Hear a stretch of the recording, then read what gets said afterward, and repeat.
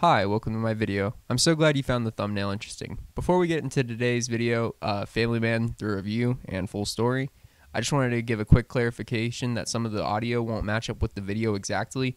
Instead of this playthrough where my husband's name is Alfredo, it's Pee Pee Poo Poo on the video, and my son's name isn't Alfredito, it's Poo Poo Pee Pee. That is because there are multiple endings in Family Man, and I decided to mash up all my recorded footage for the playthrough just to give the best narrative experience while playing. So yeah, just imagine my wife's name in this playthrough is Alfredo and not Poo Poo Pee Pee, which you will see me type. Anyways, I hope you enjoyed this video. It took a while to make. Thank you so much for tuning in, and yeah.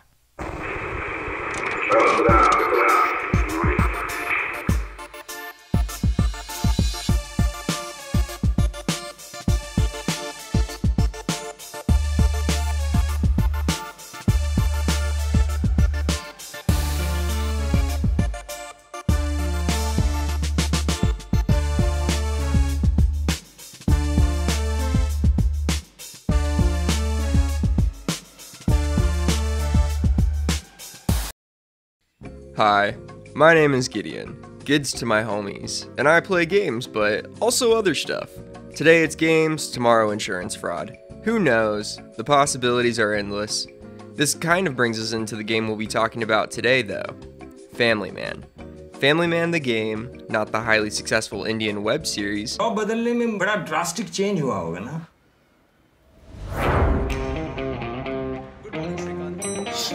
Shrikant. I never see you at any activities in the office. Was released in May of 2020 during the midst of the pandemic. And boy, would that have been a good excuse to have even looked in the direction of this game. I came across this odd title while browsing the Steam sale list, I assume, because there's no way I paid 20 big ones for this jazz. Wow. Now, I don't mean to brag. Oh, I was just a regular type dude with a big ass dick. But I would say I am the leading player expert on this game. I have 50 hours of playtime plus several hours of research trying to find answers to questions I had for this video. To add context, No More Robots, the developers of this game, posted a guide on how to get all 4 endings on their YouTube, but did not show all 4 endings, just kind of told you about the embodiments, as I'll come to call them. Those are your antagonists. Before I go further, I wanted to say thank you to all my recent subscribers. I know my content is catered towards what I want to make, but the niche for cool and non-problematic people on the internet seems to be catching on, so it may be my time to shine. 300 strong, babies! Back to Family Man. Now before you dismiss it as some off-brand Family Guy Minecraft clone, give it a chance, as it's got some charming moments from the get-go, and no crafting. As with all games I review, there are needlessly complicated endings and character developments, but seeing as how I broke down Road 92 like that, I think we'll just go chronological this time. Starting from the epilogue, you gain consciousness in the parking lot of a pretty decent bar, possibly even sentience. Your name is Joe Hawthorn, and your friend Bobby, no last name, alerts you that a fight is occurring, and you are the other combatant. You assumingly win the fight because otherwise you stand there in a mortal and endless purgatory, and I'm just not about that life. Once you dispose of this vagrant and walk away without seeking medical attention for the man you've knocked unconscious, to rendezvous with Bobby. Bobby says, let's continue to the bar and drink this encounter away. Once inside the establishment and chatting with Bobby, he suggests you go and try to close the deal with a potential suitor you had been talking with earlier. This is the player's first choice, as you get to pick your boo for the rest of your playthrough. You also get to name them when they ask if you remember their name. I named my husband Alfredo. I also think your spouse is what the appearance of your child is based on, or it could be a randomly generated color palette. Once you've selected your lucky candidate, you realize nature calls, and you must take a little tinkle winkle. Inside the bathroom, Joe relieves himself, and once the fly is zipped, Bobby is at the doorway in a tuxedo. You're at your wedding. Congrats! Once you make it to the altar and tell your SO of your choosing that you did write the vows they asked for, but you did leave them inside. Once making your way inside to the other building, you discover you are now in a hospital, and your baby boy, girl, or non-binary child has just been born. It's time for you to get to name them. I named my son Alfredito after his father. Once you just experience the happiest days of your life in a matter of seconds, Hit the fast forward button. I believe we're sometime after your conception. Okay, very good. You walk through a hallway out of the hospital into a Christmas party. This is Bobby's Christmas party, and he has a proposition. Bobby has been in contact with a shady figure by the name of Delroy, and he wants us to upload a virus or something undetected to steal millions of dollars from the company Joe and Bobby work at. In exchange, Bobby says Delroy is more than willing to take care of Joe's financial troubles, which are implied in a conversation Joe had earlier with his spouse. Cut to the elevator doors opening, and we're at the office. We make our way back to the office server rooms and begin uploading Delroy's virus as planned. However, the day after Joe uploads the virus, he is called into his boss's office. They know what he's been doing to the company's servers and are now going to fire him. On our way out, after packing up all of our things, we run into a character who will be relevant later in the story, Bert.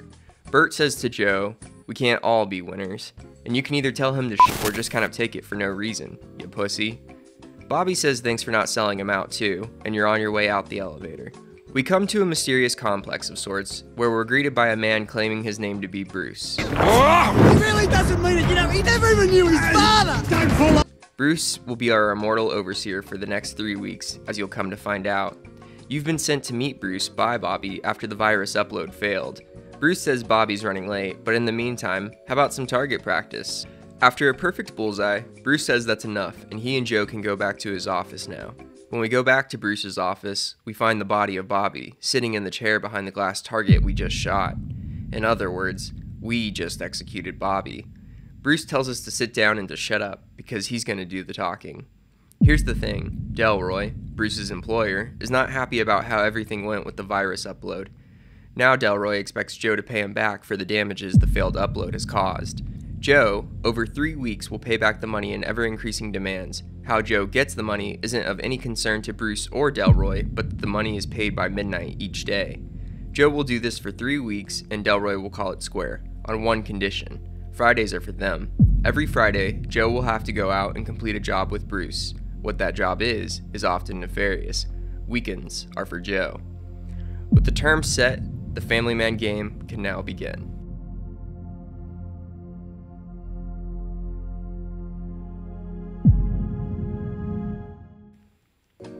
On the first day, the player is given an easy go of things. After waking up, you're greeted by Alfredo, who says that their broken wrist is still giving them trouble, and they would appreciate it if you could do some chores around the house. Get used to this because you'll be doing quite a lot of these.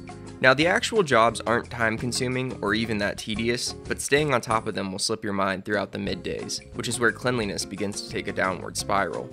Chores include doing the dishes, laundry, weeding, and even killing 3 rats over and over again in your basement, with a bat named Old Something or Other. These jobs will take an in-game 45 minutes in total to complete. Time stays still during your stay in the house. Once you knock out these little jobs, your cleanliness level will raise, keeping your family happy and healthy, but not fed. More on that later. You can gain some quick points every morning by brushing your teeth. Once you make it outside, Bruce is there and gives you the rundown on the 20-day payment plan I had mentioned earlier. On the first day, you owe $50, which Bruce explains that we can take side jobs for him, either delivering unmarked packages to locations A and B, or beating targeted people up for him. In other words, just being a hitman, because I thought you beat them up, but it turns out you actually just, kill them, so, yeah. It pays $100. It's official day 1. On day 1, you can make your way down to the city square, as I like to call it, where the player can choose to interact with 2 NPCs. A fast food employee looking to hire your services, and then some, or a gentleman who is looking to purchase any garbage you may find. Starting with the fast food employee, he wants you to work a shift, but there's more. You can steal money from the registers and spit in people's food. Why would you spit in people's food? Well, let me give you the breakdown. This dude hates the people he serves and his job so much, he'll take money from his minimum wage job to pay you $2 for each burger you spit in. Now, you can't just go spitting in burgers willy-nilly. There are cameras, and every time you get caught, you have to pay a $10 fee. No karma backlash, though. Oh, did I not mention the karma system of Family Man? Family Man has a karma system with real effects.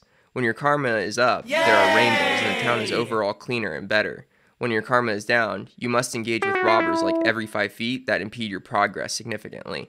It pays to be good, way more than it does to be evil, kind of. You get more time being good, you get more money being evil, if I had to say. Do enough of these shifts and you can work your way up through promotions to rack in some serious cash, but you have to be fast and not get caught spitting, you llama. After your shift at the burger place, which takes 3 hours of the day every time, we make our way over to the man who was offering to buy our trash. He would like for us to go obtain trash to sell him. Junk, as the game calls it, can be obtained in a multitude of fashions. Trash cans have private documents, and there's a monetary system based on the color of flowers. P.S. Gold is worth 15 is the highest paying. To even praying to God that a bottle of reserve spirits worth $100 pops up from punching crates on the beach, so that Bruce won't kill you and your entire family. But it's already 10 p.m., so you're cutting your losses. Yeah, collecting junk is complicated, and the player can go the entirety of the game by only collecting junk. There's even a perk that increases the percentage of the worth for each item sold by 2%. After the completion of the sale, you pay Bruce and you're pretty much left up to your own devices. I went around and punched crates looking for a bottle to get a leg up in the week. At 8 p.m. though, you better make sure your ass is home because Junior wants a bedtime story, and it will destroy your family's happiness level if you decide to go back out after you've tucked in your kid. I should mention there is a car wash where the player can obtain money legitimately, but punching crates is far more entertaining, so that's what I chose to do a lot of the time. Alrighty, this you gotta keep this part a secret between us. This is a big glitch in the game and is only available on day 1, but if you leave the house, which you should have no reason to do on the first day, you'll have infinite time for the night. What that means is that you can go down to the beach, punch a bunch of crates, get bottles and wood and nails or whatever, and then go back to the junk guy, sell all that, go into your house and leave again, and the clock will have been the same time, meaning you have an infinite amount of real world time to go in and grind loot, or not loot, but just money, you know? And at the same time, there's you can talk to people and, it's just insane. So if you want to cheese the game, this is a really great way to do it. But if you don't, you go to sleep and your family is really happy that you stayed inside, but that doesn't matter because happiness isn't a thing yet.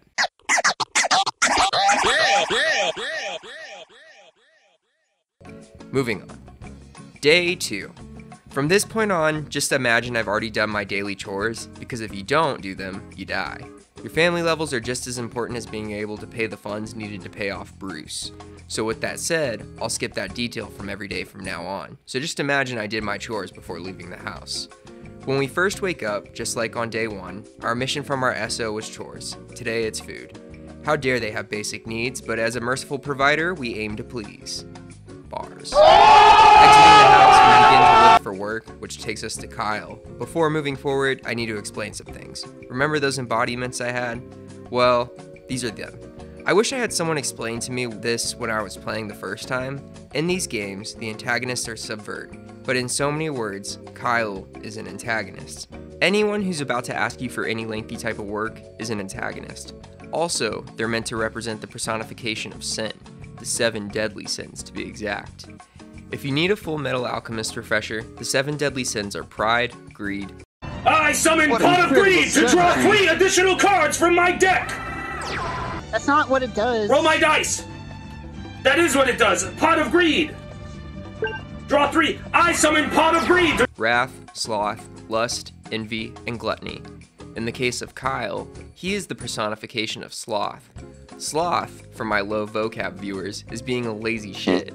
Kyle is that lazy shit, and he has a job for us. Kyle grows carrots. More of his mother grows carrots, but not important. In his backyard, and notice he's got some furry friends eating his crops. Kyle gives Joe the choice of catching the rabbits in a cage, or other words, alive, or the player can go back and hit them all with a bat, killing them in one hit. It is up to the player to make the obvious choice between good and evil. I've done both, but only because I didn't see the cage was an option until my second playthrough. The choice you will make will determine the respective karma you gain. Kyle will give you the money once the rabbits are dealt with, and you can go on to terrorize the next town. Next up on our journey to not die, we find ourselves talking to a man who will only tell us that he's an author, and that his manuscript was well on its way, only to be blown away by the wind. And it's up to Joe, you, to track down all 30 pages. It was only on my last playthrough I was able to find all 30, which was super worth it. No, really, it was. Can't elaborate further, but it was.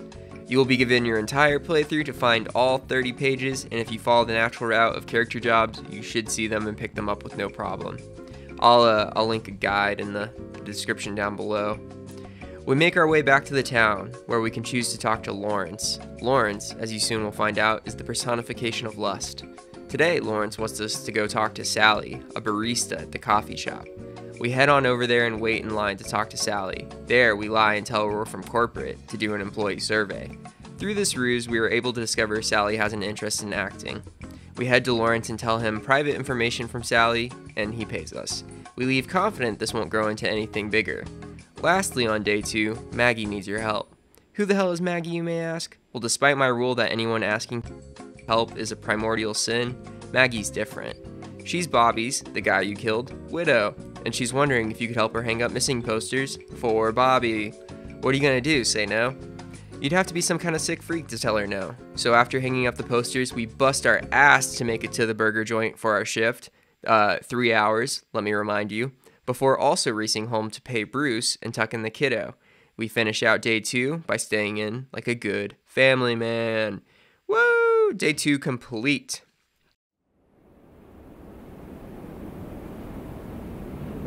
Day 3. Our spouse greets us as they do every morning with the daily needs, just like in real life. And today the kid is sick and needs meds. Make sure you get the small health gain from the pharmacy because the large won't be accepted. You leave the house and make your way down the road to the first job of the day. This, like Maggie, is another one-off job that doesn't embody sin. Female farmer character, she doesn't have a name, I swear, asks Joe to help a male local ranch owner up the street. We make our way up to the ranch and talk to the ranch owner, who reveals that he has a problem. He needs help picking between 2 love interests, Jesse and Bessie. Despite their similar names, they are drastically different. The player must pick between Jesse and Bessie, I can't remember which is either. The 2 options between the girls, however, are crass and kind of a bitch with brunette hair at the unnamed female farmer's farm, or the blonde girl who is a business owner and sweet. The choice made by the player character doesn't have any effect on the karma system or ending, so it's up to you. After we finish playing Matchmaker, we take a visit to Kyle, who is still having rabbit problems. Kyle asks if you can track down the prince and see if you can hunt down the rabbit mama. Kyle, remember, is the embodiment of sloth, so he's going to ask you to do jobs because he hates doing anything. Once we track down the big rabbit, we can either let it go or kill it for meat, an evil karma. Once your choice is made, we return to Kyle to let him know we finished the job and move on with our day. Day 3 is full, so I'll be going fast. After Kyle's whole thing, we continue making our way to the town square. On the way, we find the town sheriff, who surprisingly has a job for us. The sheriff would like for us to go steal lemons from a church. Why lemons, you ask? Well, the sheriff is a self-labeled foodie and would do anything to get his hands on those flavorful lemons. This struck me as odd because a foodie would probably know what lemons taste like. We accept though, because we owe money to the mob, and make our way over to the church. There at the tree, a priest is tending to his lemons. I tried just like, on my evil run beating the shit out of him and stealing the lemons, but I couldn't figure out how to do that, so we gotta talk to him. After being honest, he'll just give you the lemons, because, that's how that works. And, you take the lemons and you head back to the sheriff's cruiser, you put them in the trunk, and the job is complete. If you can't already tell, the sheriff is the embodiment of gluttony and one of the primary antagonists throughout the game. Finally making it to the town square after solving everyone's problems but our own, we are interrupted once again by the mayor's bodyguard. The mayor would like to speak to us privately.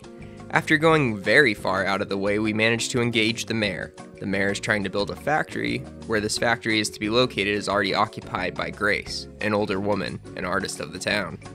We pay a visit to Grace, flinging ourselves from the mayor's mansion as there's no fall damage. Once at Grace's house, we tell her what the mayor told us. She, of course, doesn't want to sell her house. This leaves the player with 2 options, one good, the other evil.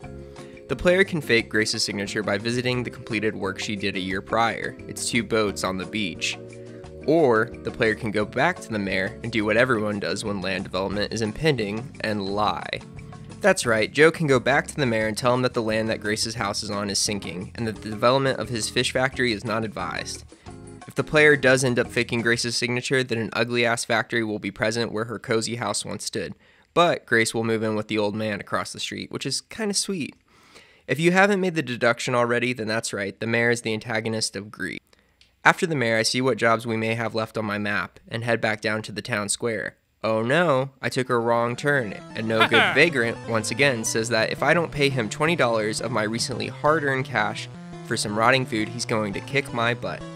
This encounter is a little deeper than it may seem. We, the player, can either ask the man why he has turned to such a pitiful life through a series of dialogue options, or beat him up. Karma has been affected accordingly. Moving on. So you know how I know more about the Family Man game than anyone else? Well, here's my proof. In Family Man, a character wearing outdoor gear by the name of Crosley will appear on the third day. Crosley is an antagonist, but I for the life of me cannot say his sin.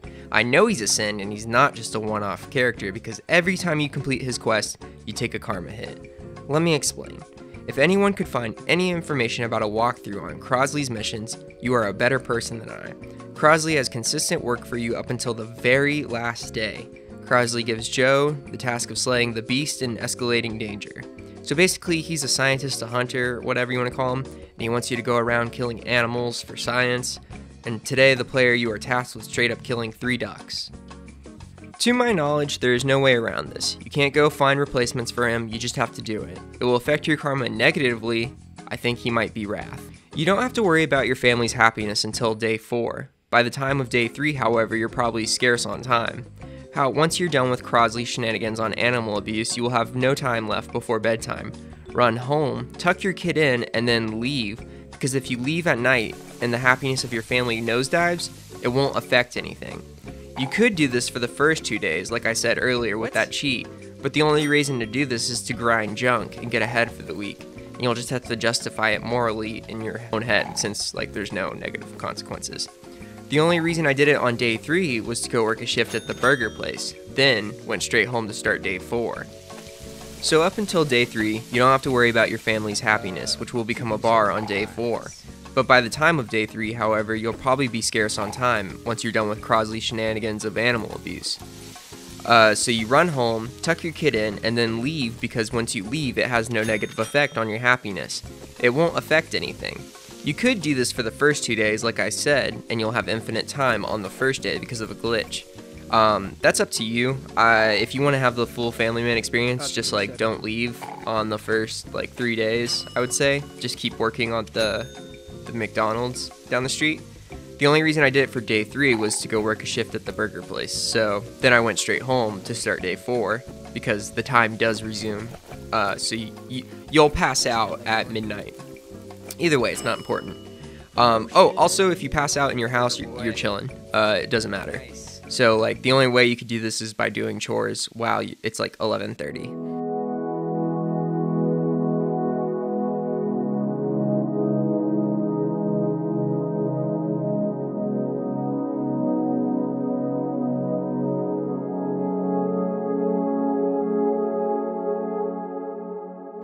Day 4 though.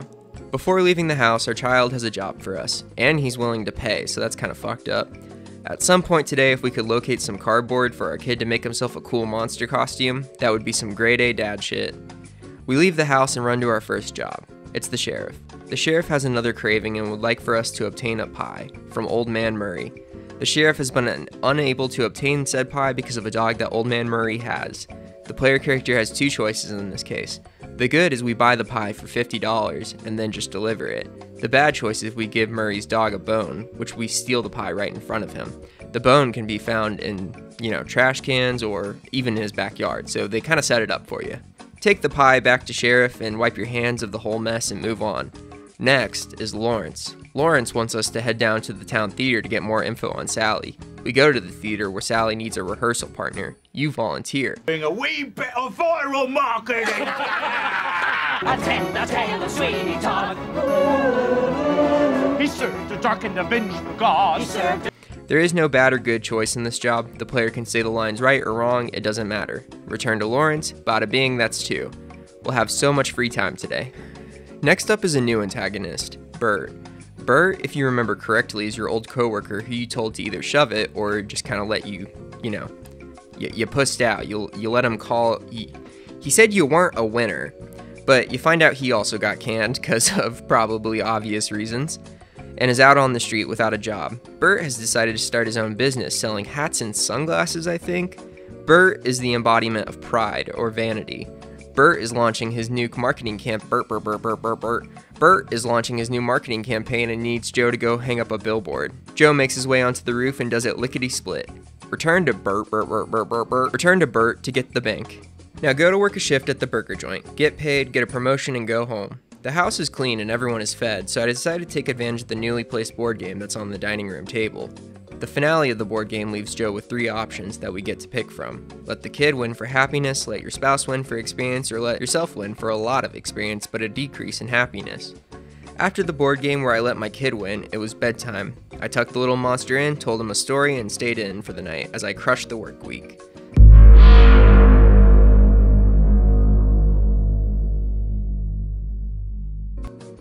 Day 5, aka Friday. Now if you remember what I said at the beginning of the video, that on Fridays we work for Bruce, so that's what we're gonna do. Once leaving the house, the player is immediately transported to the diner by the lake, but for now, it's just the diner. Joe receives a phone call taking out his cell. It's Bruce. He's gonna give you the rundown on what we're doing here. Joe is informed that a man sitting at a booth alone is a journalist and is about to release a story on Delroy that would cast a less than favorable light on him and his group. Joe takes a seat at the booth and begins trying to convince the journalist, enlightening the writer on the threat to his life and the associated risk. The journalist won't hear it and informs Joe the story is going to run regardless of what Joe has to say. The journalist excuses himself to the restroom. Joe receives another call from Bruce. Joe informs Bruce that the journalist will continue to run the story on Delroy. Bruce is not happy about the situation and informs Joe that his next task is to cause a disturbance in the diner. Joe makes his way to the front counter and can say pretty much anything as long as he causes a scene. Once a scene is caused and then de-escalated, Joe makes his way to the restroom to find Bruce there. The bathroom is covered in blood. Bruce says that Joe did a good job with the distraction and the journalist will no longer be of any concern. Bruce tells Joe to pick up the journalist's phone and send out the story on either the current mayor or the new mayoral candidate. Obvious karma choice here as the mayoral candidate is like a halfway decent guy. Once a story on either person is sent out, Bruce tells Joe to clean up the bathroom with a nearby mop and that they're done for the day. Clean up the bathroom and make your way out of the diner, and Joe and his family may now enjoy the undisturbed weekend together. Congrats, you're an accessory to murder. Yay! It's day 8 and we made it through the first week without a snag, but now a new area is available since we went to the diner at the lake, and therefore new and challenging jobs, even from our own family. The kiddo, before we even leave the house, is asked if we are willing to put together an outdoor playset that our brother-in-law has purchased for them as a gift. We put it together poorly, I might add, which you can't ever assemble correctly. Leaving the house, we begin to go on our hunt for work, which takes us to several people, starting with the sheriff. The sheriff needs us to recover some evidence from a crime scene to progress an ongoing serial killer investigation. We accept and go to the lake location. We run deep into the woods through wolves until we find a maimed corpse. We grab one of the legs. P.S. It looks as though a bear was responsible. That may be because the bear showed up after the fact. The sheriff, unlike in previous retrieval jobs, has Joe go to a private storage locker this time. Upon entering, we are immediately taken back. The sheriff is cooking human remains in a large pot, and you immediately begin to question the apparent cannibal. The sheriff begins bargaining with you, offering you complete legal immunity in exchange for your silence. You can either deal with the cannibal and dispose of him in self-defense, or accept his offer and be on your merry way. This is the end of the gluttony/sheriff storyline, but not the day. The immunity that the sheriff is offering is worth it if you're going for the evil ending, but if you're not, then it's not really worth it. I've killed people out right in front of him and then been charged with 0 hours of jail time or a $0 fee. So it's worth it if you're going for the evil storyline, which I'll get more into at the end of the video. Bert, our old coworker and somehow new boss, needs us to go see what the holdup is with his new sign that oversees the city. When Joe makes his way up to the sign, he finds that all the construction workers are sleeping or daydreaming.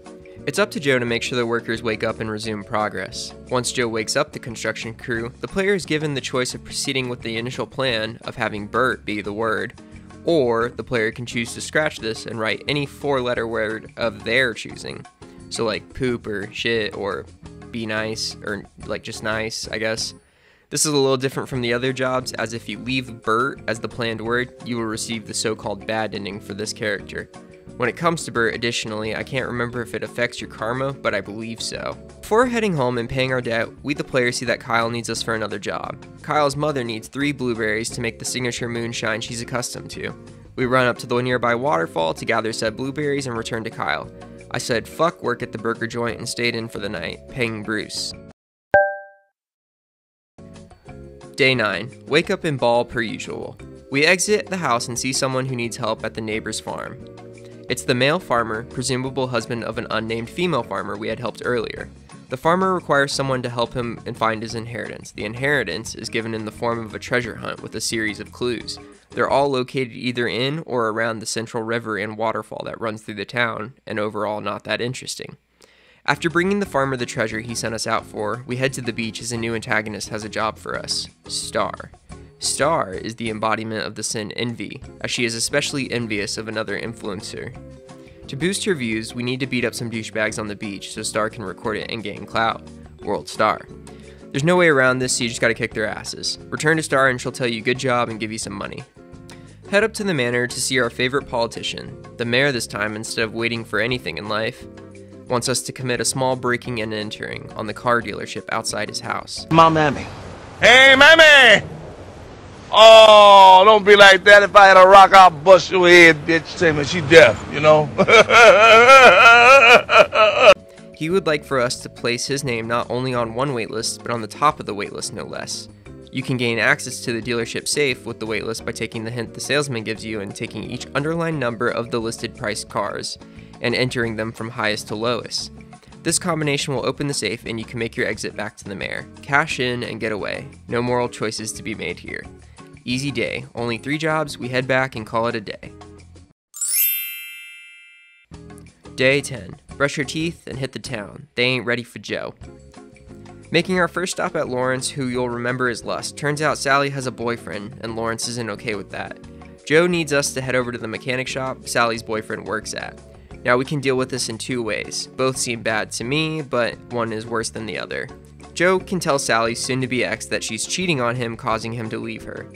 Or you can press the poorly placed kill switch on the outside of the garage, causing the engine he's working on to fall in and kill him. It seems pretty poorly placed. Like, what if someone leans against the wall and oh no? Return to Lawrence and let him know his love interest is now single, either because you killed him, or head to the lake because Crosley needs us to go and get some wolf teeth. We say no biggie and go kill a wolf through a series of well-placed punches. Call it a day. Day 11. Crosley this time wants us to go kill the strongest enemy in the game, a goat at the top of a mountain. Keep in mind there are bears and other things that are way more dangerous, as you'll come to find out, but I stand with my statement of saying the goat is stronger. If you play the game, you'll know what I mean.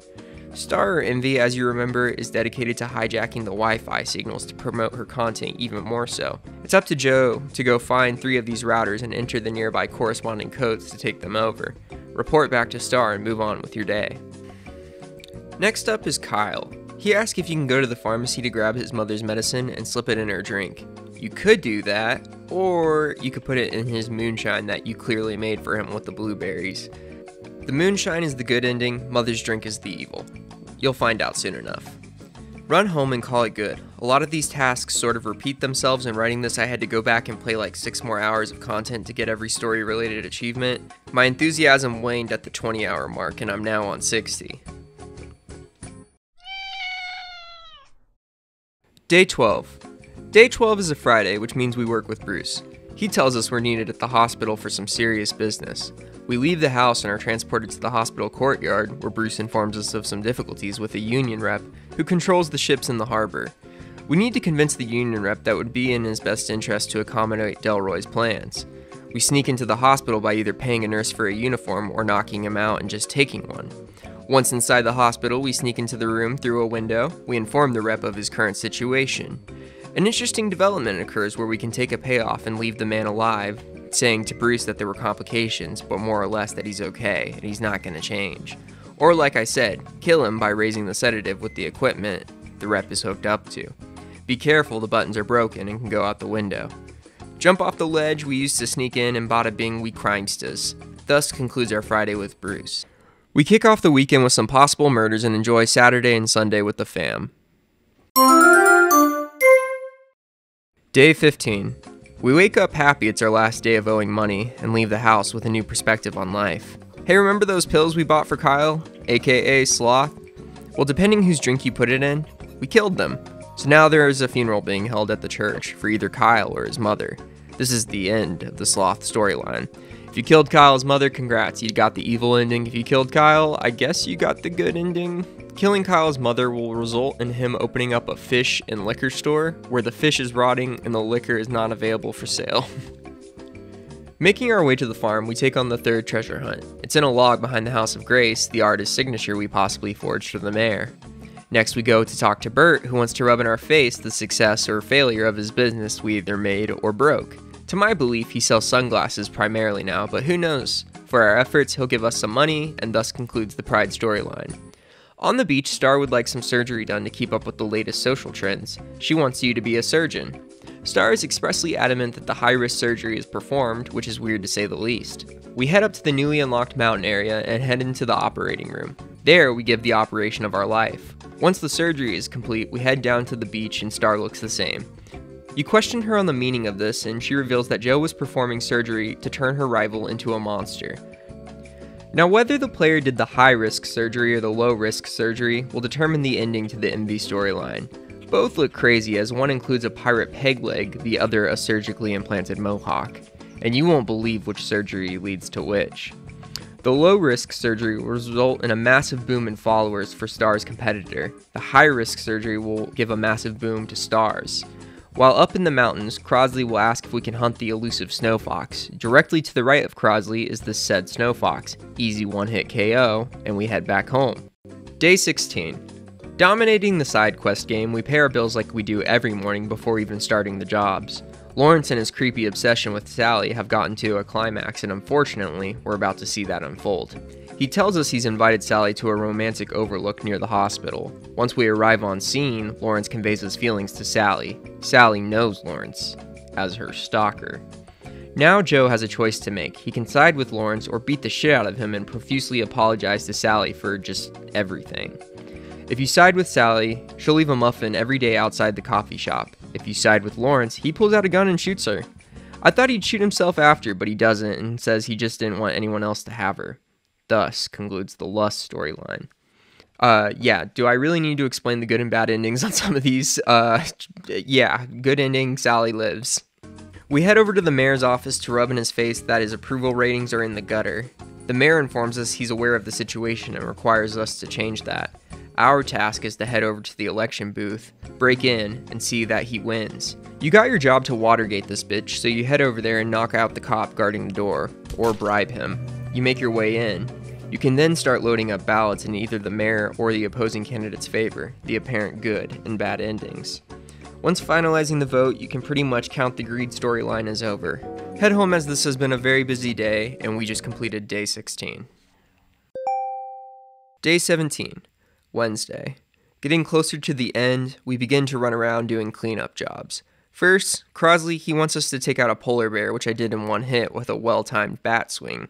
Then, I did the final and fourth treasure hunt, where I went to the hospital's pond to locate it. Upon returning the treasure to the farmer, he finds out it was his father's watch. He thinks it's junk and gives it to you. Dickhead. Along your playthrough, you could have talked to a man every day on the dock who would have a story about perseverance. I also spent my day collecting all the pages for the author mentioned earlier in this video. There are 30 in all, and I link a guide on where to find them in the description. Day 18. Technically your last full day before you have to go meet your employer, Delroy. You run around pretty much just killing time. With the opening of the mountain area, you could go play around as a doctor, or work a fast food shift per usual, but if you did everything as soon as you got it, there's only one job available, Crosley. Crosley, on your last night with your family, would like you to go out to the lake after dark and find a cryptid. I did this because why not? I had full family stats and was good on money, so I go out there and it's a reskinned robber with faster walking speeds. You kill him and a wolf with a baseball bat swing and go back to Crosley, who profuses that this is the missing evolutionary link and a scientific breakthrough. You head home for the night as you've been hard at work, going to bed in a town that is significantly better or worse depending on your actions. Day 19, Friday, our last Friday to be exact. Bruce says there's no job but to report at Delroy's hideout before midnight. I wonder where that is. I went immediately, ready to end my 3-hour playthrough. Each playthrough is 3 hours every time, possibly longer depending on your perks. walking into Delroy's with gusto because there's no turning back after this point. Now check this. We beat the game, like this is the end. But also check this. There are 4 endings, so here's how they go.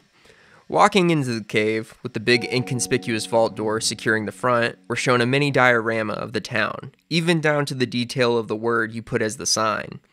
Delroy says, "Wow, look at what a great impact you had," or "Wow, look at what a bad impact you had," or "Wow, look at the no impact you had." Moving on, you walk down the stairs leading down further into the Legion of Doom's base. The next room is a hexagon, with doors on each side of the room. Inside these chambers are the embodiments of sin Joe encounters throughout the game. If they manage to dupe you into the villainy, then they get to sit out for this part. If you stuck to the straight and narrow while dealing with these folks, they will be present. A quick recap of who's who for those of us who need reminders. Bert is pride, Star is envy, the mayor is greed, the sheriff is gluttony, Lawrence is lust, Kyle is sloth, and we'll get to wrath in a second. Assuming you went full good guy here, here's what happens to each person. Starting with the mayor. In the mayor's torture chamber, you will find him standing in a clear cube. Once you press the button fixed in front of the cube, it will begin to slowly fill up with cash, suffocating the man. Moving on. Next is Star. Star is trapped inside a clear cylinder. Your task here is to delete all of her social media. Seems a little light, but whatever. Our next roster candidate is Kyle. Kyle's punishment involves us permanently sealing his hands and feet in quick-drying cement, never to lift a finger again. Our former coworker, Bert, is about to have his prideful image shattered as Joe boots up TV cameras of Bert in jail. To me, it just looks like Bert was kidnapped, but that's showbiz, I guess. Time to cook a fine meal with this next one, the sheriff. The sheriff, a convicted cannibal, finds his shoe on the other foot. Placed in a large cooking pot, we must roast the sheriff by turning on the burners. Loverboy Lawrence is in a large cube like the mayor, but all around him are televisions. By turning the televisions on, Lawrence is forced to watch every rejection he's experienced over and over. If you went full evil, none of these rooms will be open, and you'll be able to proceed without any of the things I just described. This concludes all of the torture in this room. So we move on to the next. Heading down even further, with more stairs, we enter a familiar room. This is where we shot Bobby a few weeks ago, but things are different now. Bruce is on the other side, and there's a gun. If you're doing a full devil run, kill Bruce. Doing a full angel run, don't kill Bruce and shoot the lock. If you kill Bruce, you get an achievement saying that Bruce was the 7th, implying that Bruce was the embodiment of wrath. Delroy is pleased with our evilness or astounded we didn't take revenge. We enter the final hallway, where Delroy says the iconic line, "Remember, Joe, you deserve this." When we enter the room, there's a coffin. Opening the coffin will reveal your ending. There are 4 in total, as you remember me saying. The devil ending. The devil ending has you being an absolute bastard your entire playthrough, making insane amounts of money by drug dealing, killing for hire, and completing all jobs in the most sinister way. By far the most fun and rewarding. At the end of the devil run, it's revealed Delroy needs a new Bruce, so to say, in your prime real estate. Becoming the new incarnate of wrath, you and Delroy rule with an iron hand. The angel ending. By being an absolute metagame god and ruining the plans of all embodiments, you will receive the angel ending. No, you don't become an angel like in the devil ending, but instead, life goes on as it should. You grow old with your family and Maggie moves on from Bobby, remarrying. You know Delroy is gone, but sometimes feel as if someone is watching you. Good karma ending. These next 2 endings are based on your karma and your completion status of each job. Having mixed results or incomplete storylines will result in these endings. Opening the coffin reveals Maggie, Bobby's wife. Delroy says you were good, but not good enough, and it's a shame. Maggie is buried with Bobby, and you visit sometimes. The guilt never really left you. Bad karma ending. This will be our final and by far worst ending. To get the bad karma ending, i.e. just doing everything with good karma ending, incomplete storylines, mixed results. Opening the coffin reveals your spouse. Delroy says by not picking Elaine, you've given up everything. You were never going to save your family anyways. Delroy says you've shown weakness, which is why he's ending your bloodline here. The room fills with fire. Our kid becomes immediately homeless and presumably dies. Maggie mourns Bobby for years and deep down secretly knew it was you. So yeah, that's the bad ending. Family Man is an interesting dive into the games from No More Robots, the developer of this title. It's currently on sale for 75% off. I know I gave you the rundown of the plot and how to get each ending, but there's still a lot to experience for yourself, as I didn't cover everything. If you enjoyed this breakdown of the game, maybe hit that like and subscribe button. I post shorts daily and live streams regularly enough to care. So, yeah, peace out. Thank you for watching. If you watched, this was a long one. Also, I'd like to announce my merch. I don't know if people, I've announced it before. I have merch. It's in my link bio. People are often wondering how they can support me. I would love for people to, you know, rock my gear, so that'd be really cool. There's other videos. I made a cool Road 92 video that I think most people would enjoy if you enjoyed this one. Yeah, so thank you everyone. Thank you for my recent subscribers. Thank you, Seb. Thank you, Soli. Thank you, Kaylee, my beautiful girlfriend, for supporting me. Thank you, Baka. Thank you, Brandon. Thank you everyone. If I forgot you, thank you. Yes. Thank you. End video now.